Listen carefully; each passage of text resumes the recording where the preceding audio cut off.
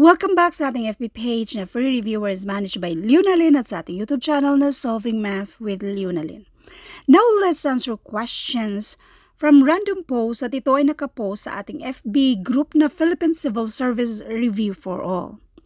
So good day po Ma'am Leonalyn, pwede po pakisolve. So ito ay 5 item na mga decimal. So ang nandito ay addition and subtraction of decimal numbers. Paalala lang, when it comes to mathematics, huwag niyong pangunahan ng takot ang mathematics. Relax lang, madali lang yung mathematics. Now ngayon, intindihin lang yung mismong given at yung tanong. Let's do number 1. Jerry bought 6.95 pounds of cherry and lime jelly. So, dalawa na yan. Jelly beans for his birthday party. Now, if 1.75 pounds were cherry flavor, how many pounds were lime flavor? So, itong 6.95 pounds, nandyan na yung cherry at yung lime flavor.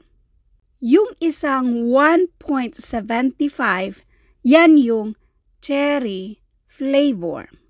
So, ang tanong ay yung lime flavor. In other words, mag-minus lang tayo para lime ang lalabas dito. I-minus lang natin yan siya. I-minus lang natin sa total na 6.95.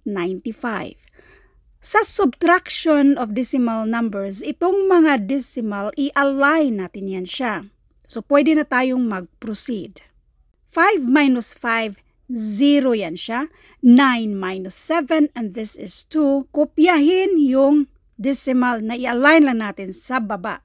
6 minus 1, and this is 5. Now, since itong 0, after yan sa decimal, pwede mo namang i-ignore yan. So, ang sagot dito ay 5.2. Yan na yung sagot dito sa number 1. Next, number 2. Paige was measuring how much taller she got over 2 years. In the first year, she grew 4.62 centimeters. In second year, she grew 7.7 centimeters. How much taller did she get over 2 years? First year, second year, anong ibig sabihin nito? I-add lang natin itong 4.62 at 7.7. Again, yung decimal, i-align lang natin yan sa baba. So, this is addition of decimal. Itong 2, i-drop lang natin sa baba. Kopyahin lang sa baba.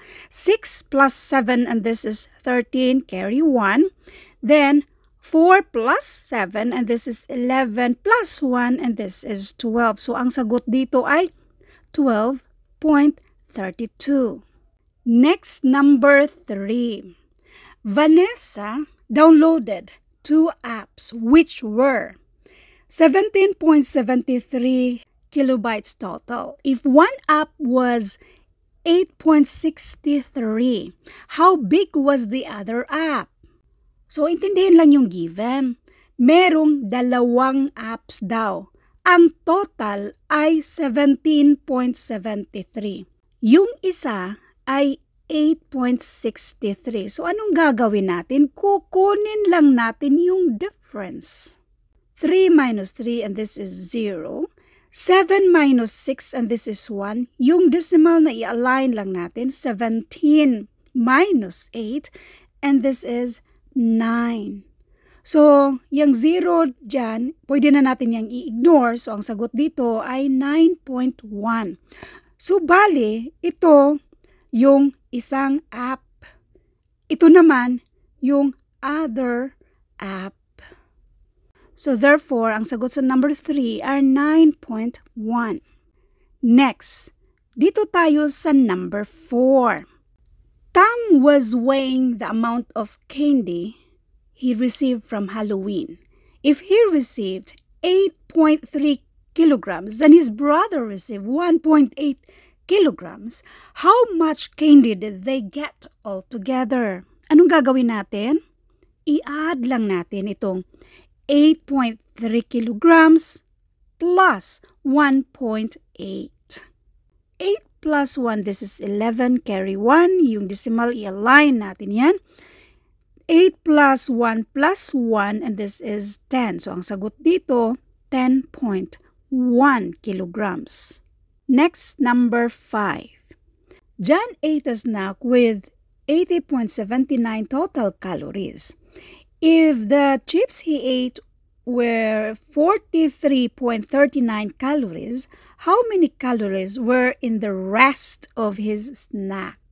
Anong ibig sabihin nito? Yung lahat-lahat ay 80.79.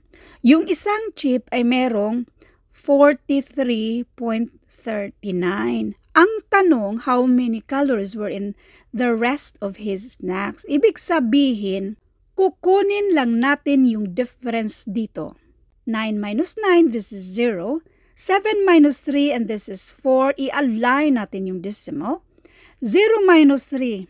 Magbaro tayo dito sa 8. Si 8 magiging 7, so si 0 magiging 10. 10 minus 3, and this is 7. 7 minus 4, and this is 3. So, itong 0 na nasa pinaka-rightmost after sa decimal, pwede na natin yung i-ignore. So, ang sagot dito ay 37.4. Nagets nyo na ba kung paanong ganun lang pala siya kasimple? Kung medyo nalilito kayo, panuorin nyo lang ulit at relax lang. As in, wag nyo lang pangunahan ng takot para hindi kayo lalong malilito. Thank you for watching and all I hope mayroon kayong natutunan sa videong ito. Thank you and God bless.